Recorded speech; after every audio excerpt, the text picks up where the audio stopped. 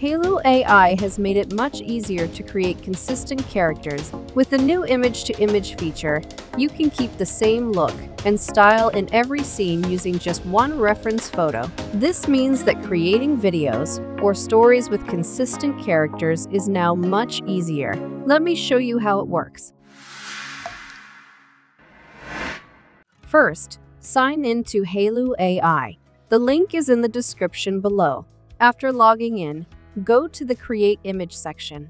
With the image-to-image feature, you can upload a photo of a character and use it as a source to place the same character in different scenes. This is very helpful for creating movies or storytelling visuals. You can upload a new image or choose one from your previous history. Right now, there's one model available for generating image. Make sure to select the right aspect ratio depending on where you plan to use these images. Choose how many images you want to generate. Next, describe the scene you want your character to appear in. You can use DeepSeek to improve your prompt. I'll show you how in a moment, as well as how to generate a video. Just type your prompt here and let the AI enhance it. For character face reference, I use this image. Make sure to pick a photo where the character's face is clearly visible. That helps the AI to accurately detect the face.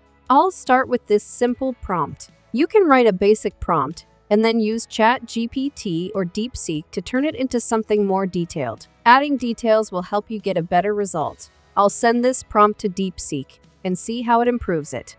When you get the enhanced version, read it, and if you like it, hit the Use Prompt button.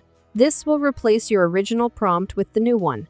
Now I will generate some images based on the reference photo and the prompt.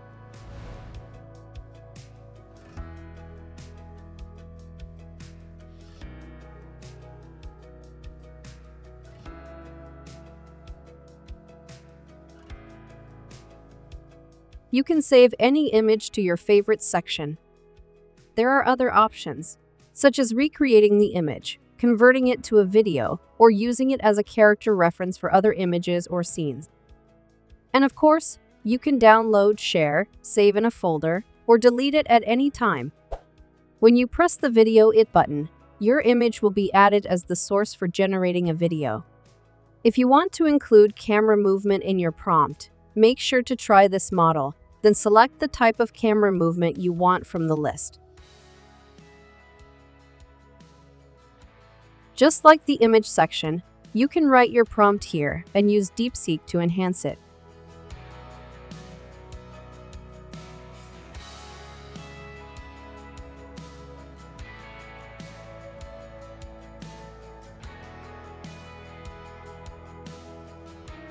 I showed you how to create consistent characters, which gives you much more control over your movie scenes.